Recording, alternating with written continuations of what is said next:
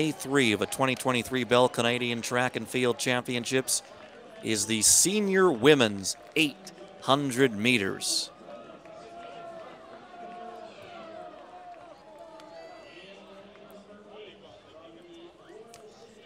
In lane 8 from the Royal City Athletics Club, it'll be Sadie Jane Hickson. In lane 7 from the University of Laval, Emma Deganay. In lane 6 from the Royal City Athletics Club, Jazz Shukla.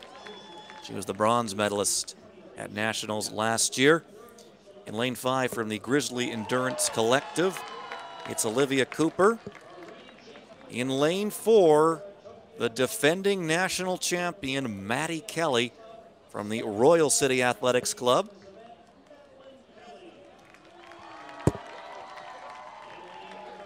In lane 3, out of Ontario, Aurora Rynda competes for the University of Michigan. She's got her Michigan kit on tonight. She was an NCAA finalist indoors and outdoors this year.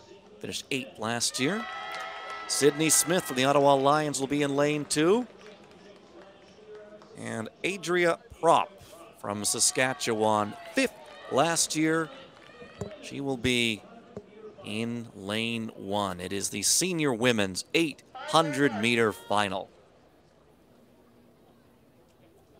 Keep your eyes on Madeleine Kelly and teammate Jazz Shukla as they are underway now. As you said, Madeleine Kelly coming in as a defending champion from last year. She's middle of track in that red kit.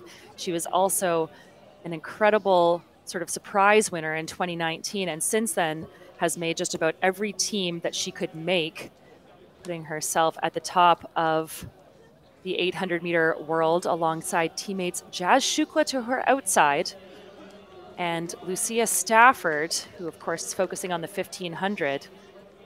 But expect this to go fast. That's Prop up front. We already saw Adria run in the 400-meter hurdles earlier today. She likes to front run. She's a powerful athlete up in front there. And keep your eye as well on Aurora Rynda wearing that Michigan kit. She's got tons of experience coming off of the NCAA circuit with a 2:02, but now Madeleine Kelly looking to make it a double, back-to-back wins in this 800. Madeleine Kelly into 3rd, Jazz Shukla running 5th. See if she makes a move here. It's Rynda still leading the way, or excuse me, it's Prop leading the way. Rynda in 2nd, Kelly in 3rd, and she's going to go out into lane 2 to try and find a path to the front. Sydney Smith in the mix too. She's trying to move her way into 3rd. Shukla in 5th. Now she's making her move. Kelly out in front, looking to go back to back. Rynda still right there with her. And they are pulling away right now. Jazz Shukla leading that chase pack. Kelly trying to pull away from Rynda. Rynda won't be able to go with her. Madeleine Kelly makes it back-to-back Canadian championships in the 800 meters. Adam, that was brilliant. Maddie is finding her footing again. She has had such great success in this event in the short time that she's been competing internationally for Team Canada, but it hasn't been the year she's been looking for. This should feel so, so good. Her training's been going great, and she said she just hasn't been able to really put it together in a race the way she wants to. Big move there with 200 to go. She felt the pressure on the outside with Rynda, who in her own right is a 2:02 athlete and a finalist at the NCAA championships this year.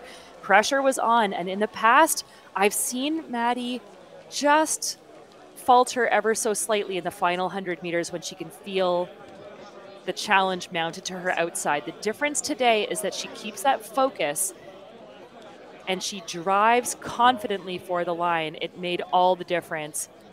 She is a 3-time national champion, 2 of them back-to-back, and that's going to be a great way to wrap up her time in Langley. 2:02.29 for Kelly. 2:02.73 for Rynda. Shukla with an excellent close for her, 2:03.94. Adam, to have 4 women in the 800 final under that 2:05 mark in still a fairly tactical race is very special. Congratulations to our 800-meter podium finishers.